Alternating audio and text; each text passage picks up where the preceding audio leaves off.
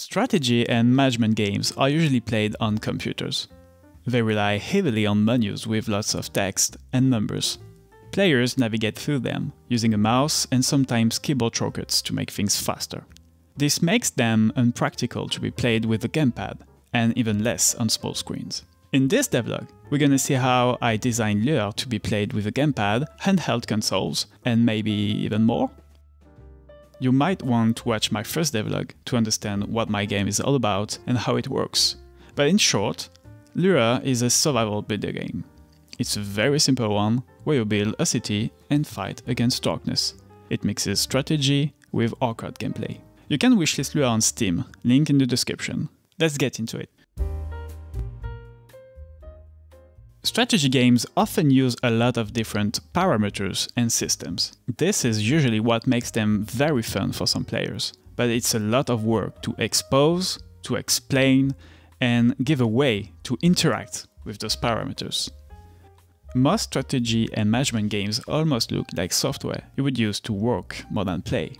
There have been a lot of strategy games on consoles over time, but it always was less popular than on PC, and always a bit clunky to control. Some modern games adapted their user interface as well as controls and gameplay to be playable on handheld console, especially since the Steam Deck release. But you can see it has been adapted afterwards and not designed for it, even though some games are making very good work about it. As we've seen, the main reason behind strategy games being hard to control is because they are usually complex. The first way to make sure our game can be played with the gamepad is to make sure it does not have too much mechanics and systems. As you know, I want to keep Lueur very minimal, so that should not be a problem for me. In Lueur you actually have only one game mechanic. You can change the state of a square. That's all. I know it sounds a bit abstract, but what I mean is that you can only build, change or destroy something that's on a square. There's really not much more to it. For example, my exploration game mechanic is just changing the state of invisible squares to visible squares. You have only 4 different resources and very few buildings. You can gain or lose resources, and your buildings can produce and consume them.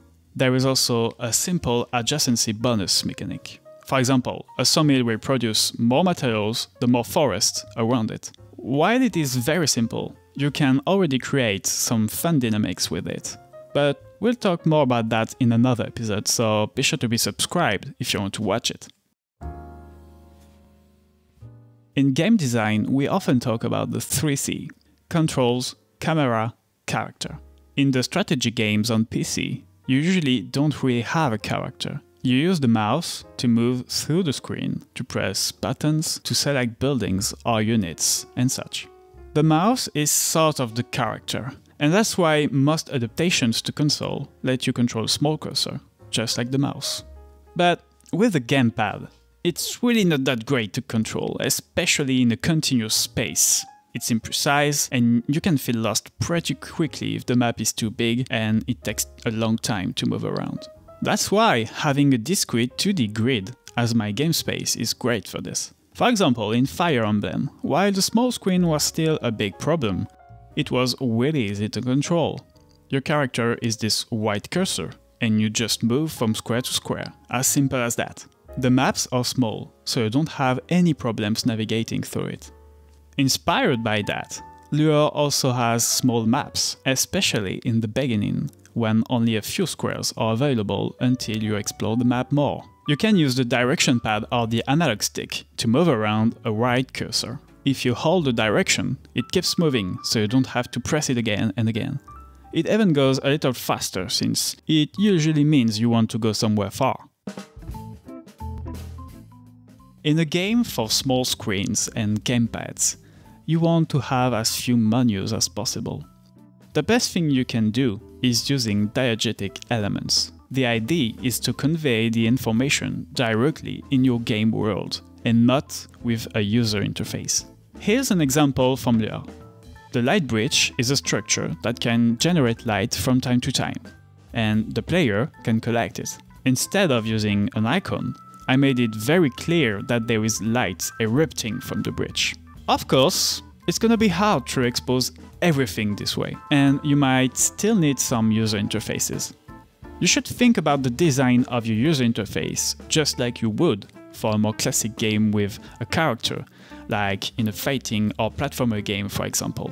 Resources are shown at the top, just like health bars in other games. Same thing for quest, which is just some short texts on the side of the screen. To build something in most building games, you must first open the building menu. Choose a building among all of the buildings available, which can be very overwhelming for a first-time player. And you usually have a small pop-up with a description of the building, its cost, its name, and other information. Once chosen, you place the building somewhere in the world, taking into account that some buildings can only be placed on specific spots, while some other can be placed anywhere, but can be stronger depending on the location. I choose to do it the other way around in Lueur to make it easier to play. First, you go to the square you want to build on. Then you open the action wheel, which is the only menu in the whole game. It is used to build as well as to do anything else you need, like chopping a forest, collect light with the knot. Finally, you choose the building among a specific list tailored for this square. The game only proposes buildings that are interesting to build here. For example, a windmill is completely useless if not nearby a wheat field, so it won't propose it unless there is a wheat field nearby the square you selected. The effects of this building are shown at the top with the resources and not in another window. There is no description, just a very simple 3 to 4 words sentence. There are of course some drawbacks. It can be pretty easy to miss a new building, for example.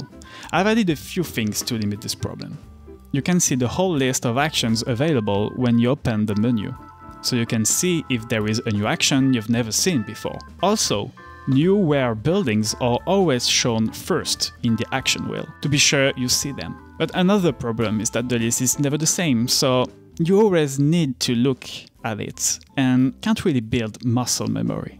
It's a whole subject in itself, and if you want me to make a devlog in more detail about the user interface in my game and how it evolved over time, let me know in the comments. Lastly, be sure that text and icons are big enough to be read on a small screen.